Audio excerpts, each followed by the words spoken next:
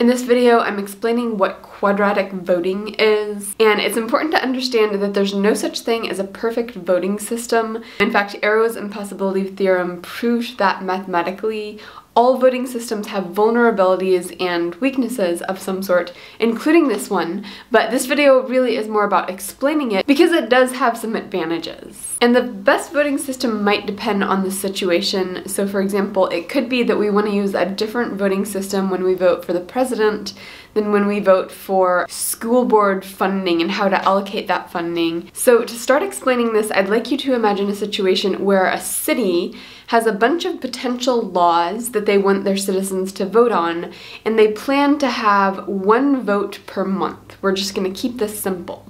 Okay, so every citizen in the city is given 12 votes, and they can allocate those votes however they want across the 12 months and 12 potential laws. So they could put all 12 votes on one thing, or they could vote once a month, or they could be lazy and not vote at all. And this is not quadratic voting yet. We haven't gotten there yet, but if we think about this, we're sort of on our way to quadratic voting, and then we can think about what's wrong with this system, what's right with it, and how do we fix it, and that's gonna lead us to quadratic voting. Okay, so first, what are the benefits of the system I've just described?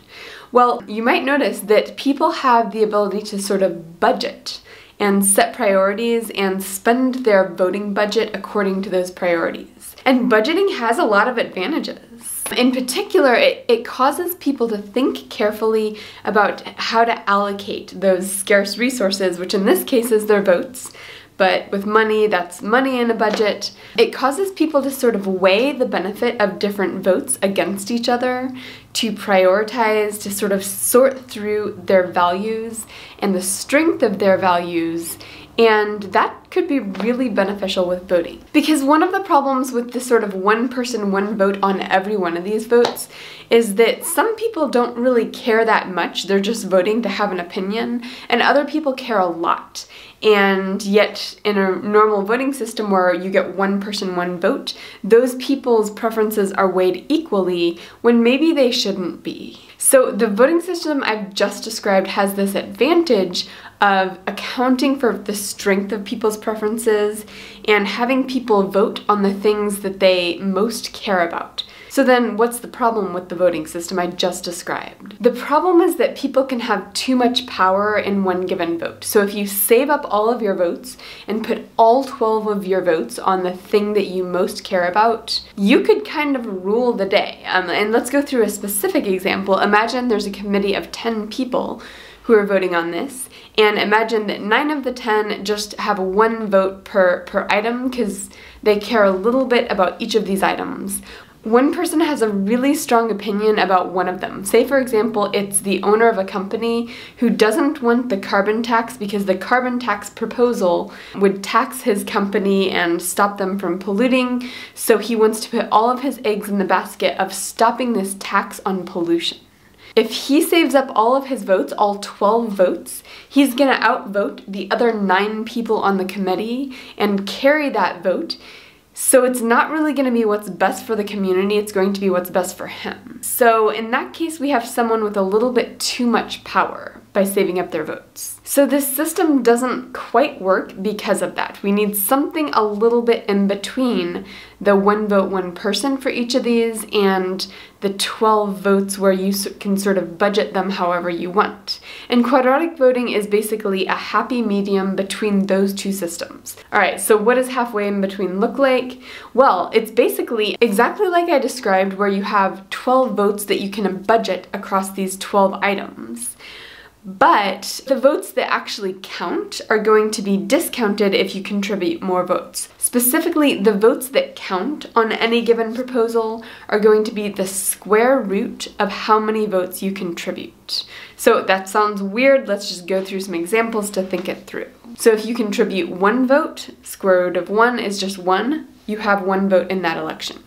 If you save up all 12 of your votes throughout the year and vote all 12 on one thing, that doesn't count as 12 votes in that particular election. It counts as the square root of 12. So that only contributes 3.46 votes. So there is an advantage to saving up votes for for the particular proposals you really care about, but your saving up votes is still not going to allow you to sort of dominate that particular election, simply because there's this diminishing marginal value of each vote you contribute. So you can see this has some of the advantages of the budgeting system of voting, where people have to sort of weigh their values against one another. They do express the strength of their preferences through the votes counted, but because we have this square root feature, it's much harder for people to dominate a given vote just because they've saved up all their votes. So people have to think very strategically about how to allocate those 12. And you can see that it's diminishing at the margin,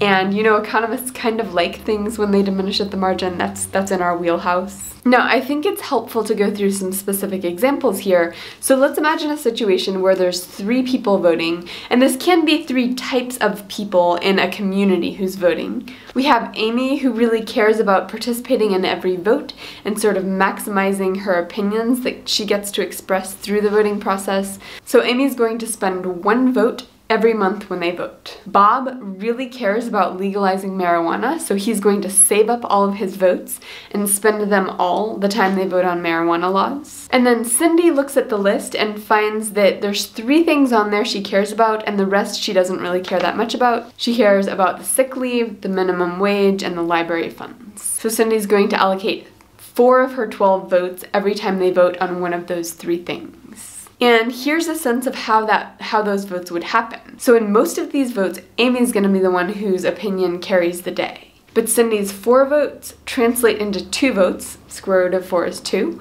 in all 3 of the elections she votes in. So in those, Cindy's opinion counts twice as much as Amy's, even though she is spending a higher share of her budget on those votes. That's just how the square root thing works. And in the 1 vote that Bob really cares about, the marijuana vote, he casts all 12 of his votes, but they only count for 3.46. So if there's 4 other people in the room and his votes only count for 20% of what's going on, and the other people don't want that law to pass, then he'll be outvoted. So he's never going to dominate completely, but if he really cares about it, he can have more of a say. Now, the person constructing this voting system can tweak it so that there's different variations. For example, how many votes does a person get per year? Is it 12? Is it 2? How long can you save up for? Can you save up for 10 years so that in 10 years you'll have 120 votes to cast on something you really care about? Now, even if you saved up votes for 10 whole years, that would still only be the square root of 120, and so that's only 11 total votes. But you could allow people to sort of accumulate votes over the years to only vote when they really, really care about something. But of course, then you could have people who are just apathetic. They're just not interested in voting, and those people are going to have an outsized say in elections when they do vote. Now, there's also the issue of the agenda. Like, do you set the agenda for all 12 months ahead of time so people know what they want to save up for? Or do you leave room for votes that we don't really expect? And that's going to make it harder for people to think about how to allocate their votes, because they don't know if there's going to be a vote on abortion or a vote on gun control. They don't know these votes that they might care a lot about, so maybe they're not going to vote much because something they care more about could come up.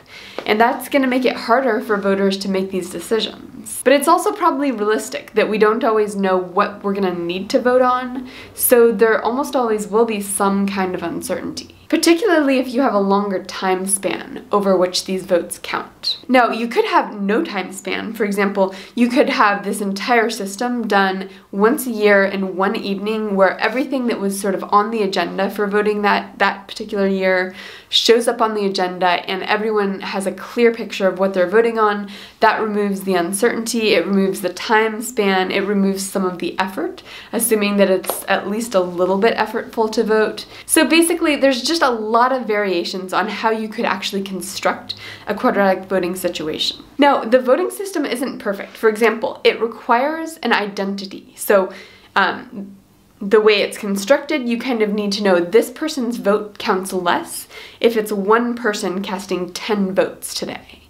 that requires you knowing who cast these votes, and you need an identity for that. So if we're imagining an online situation where people are voting on a forum, the question is, could someone just create a bunch of fake accounts and vote through those fake accounts and get around this whole quadratic voting system?